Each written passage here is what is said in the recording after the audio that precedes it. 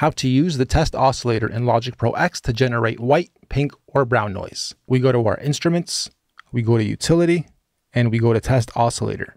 This will bring this up right here. We have test tone and we have sine sweep. I'm just going to stick to test tone for a second and turn this up. You'll hear the white noise,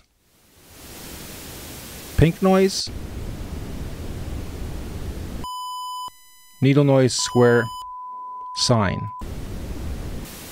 All brown noise really is pink noise, but even darker. So it's just the lowest bassy part of the white noise. Pink is middle, white is highs.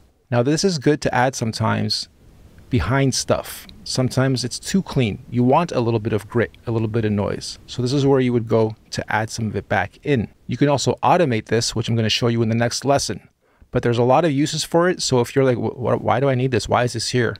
I'll show you one example in the next lesson. And again, behind a lot of music, when things are too clean, they will add a little bit of noise just to thicken it up and add texture to the sound.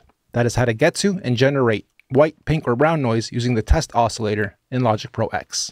Next lesson.